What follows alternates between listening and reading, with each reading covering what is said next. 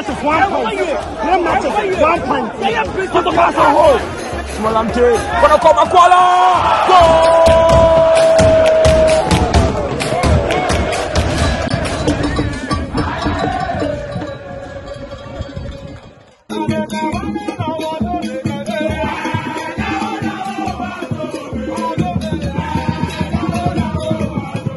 Good afternoon, Yenchachi Obibia na Yamama Kwaba. Once again, Emfa Emra Brighto Television. So, yes, Brighto Television, your most authoritative YouTube channel in terms of Kumasi Asante Kotoko stories. Enwa ene Brighto Television. Intino, ene se uye new our channel no swa. Odi abetimi ayabwa ene se obe subscribe to the channel ede amaye. Obe subscribe to the channel ede amaye na nyoma etumi akoyi enso ehonum o subscribe we na afi notification button no what try say obe turn no on ede amaye what turn no on a eno etre say what join the family a womo eye privilege as far as Kumasi Asante Kotoko stories eye concern Ghana football stories eye concern ana afi no hard to folk stories enso eye concern na etre say anytime bia na di video ebeto channel no so no system nankasa ebe alert o se Brighto Television ya update you on Kumasi Asante Kotoko ya update you on Ghana football na wenye biasha na nyoma etumi aye kama enso ehonoma enye asem ketwa ya tenase ye di nkomo ede afa Kumasi Asante Kotoko ho enei ye wuram ewo Elmina ya the live report every Elmina and sembe ana ekoso from the camp of Kumasi Asante Kotoko de ba na trese bibia etumi aye kama she enye asem ketwa ye wia na ye wuram ewo transfers nim na ye di nkomo akra ede a free transfers nim as far as Kumasi Asante Kotoko air concern na unim say aka just 3 days na transfer window no ye close no aka 3 days na transfer window no e ade se ye close no na Kotoko are they in the market for a player ni nyina no e questions a ubenya ho answer ene awie ewo eye Brighto Television so na bibia etumi aye kamanteno time chuku stick and stay ye the update from the camp of Kumasi Asante Kotoko e ba she enye asem ketwa ntino mayen wuram yen start enfan free transfers nim na afe yembe wuram as far as team no training update and so air concern na yenin komo enfan free onim ni nyina no e ba live mamen start enfan free goalkeeping department enei wuram e Kotoko goalkeeping department a omo abranti a ne din e de Fatau Seidu afe boy a ne din e de Frederick Kasare national team goalkeeper ana Mohamed Kamara enso wuram enintine 3 goalkeepers ana Kumasi Asante Kotoko ewo at their disposal currently as I am speaking to you now, and the plan is to work with 3 goalkeepers. Intino goalkeeping department Kotoko any problem e honum 3 good goalkeepers are when everyone is giving the nod obetimi aye adwuma no e de amakrobia Kumasi Asante Kotoko left full back sorted, right full backs and so sorted as I say right honum no players miensa ene wo honum left full back and so players mienu ene wo honum baby a problem kakra ewo defensive solidity metre central defense honum ana trese problem ewo kakra nemom Kotoko sorted assign say 4 central defenders are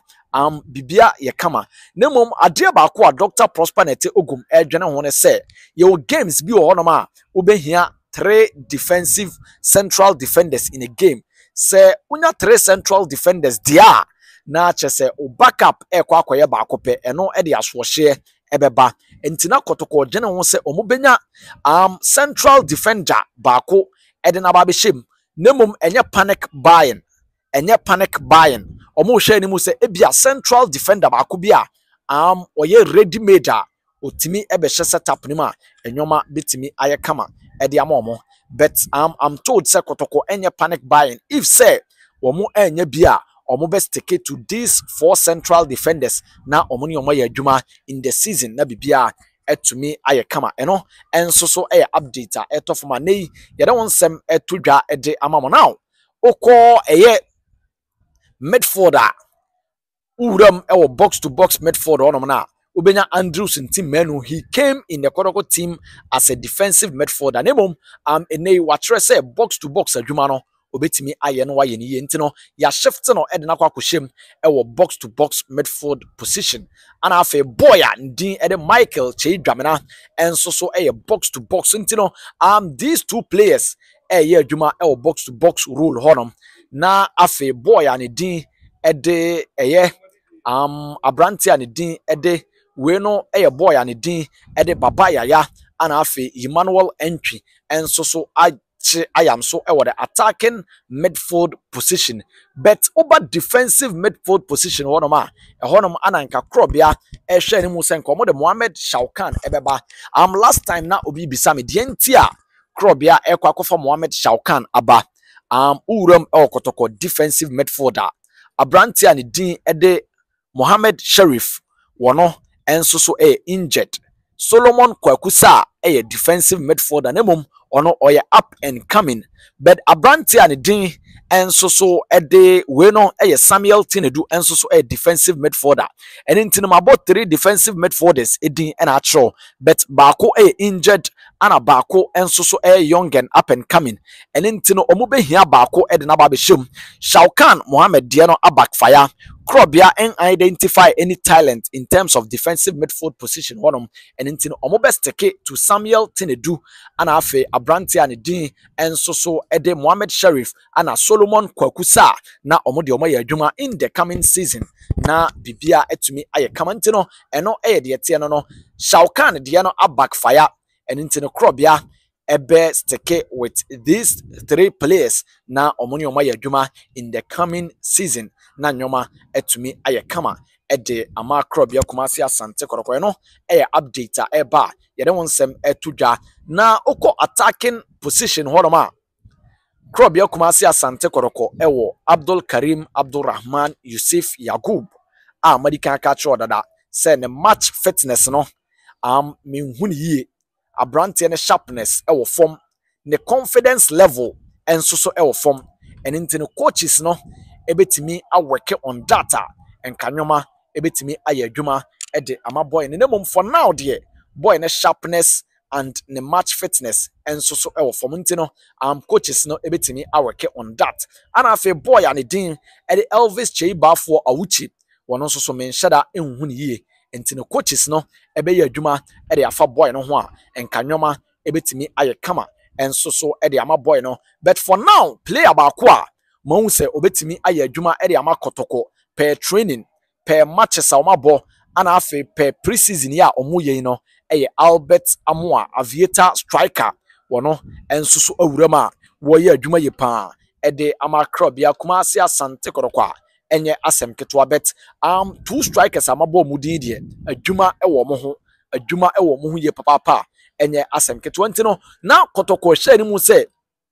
omonsa ebeka striker baako aye adwuma na nyoma etimi aye kama nemom se omonsa anka striker na ade se omobesteke to these 3 boys na omode omaye adwuma na bibia etumi aye kama we update a free training and I say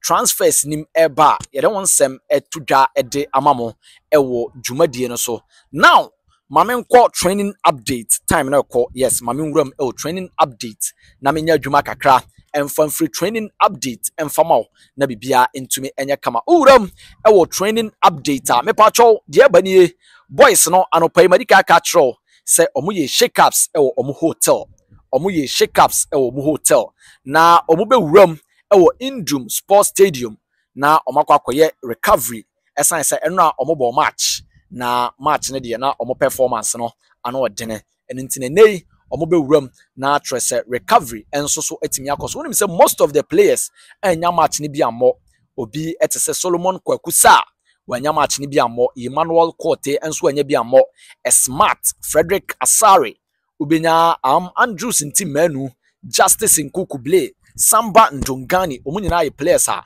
onom enya match ni bi ammo enintine enei recovery ebekoso ede ama boys a omobo ni bi ana afe omo a omanya game ni bi ammo nyina no recovery ebe wuram na achese aye adwuma ede ama boys na bibia atumi aye kama Elmina Castle ana atwese ene ye wa ye adwuma no enso so ede amamwa enya asem ketewa ye firi a ye ko eye Indum Sports Complex na yakwakofa heat ana afi training update ede abremo na nyoma etumi aye kama reporting live from Elmina Castle the clinical commentator live on Brighto TV. So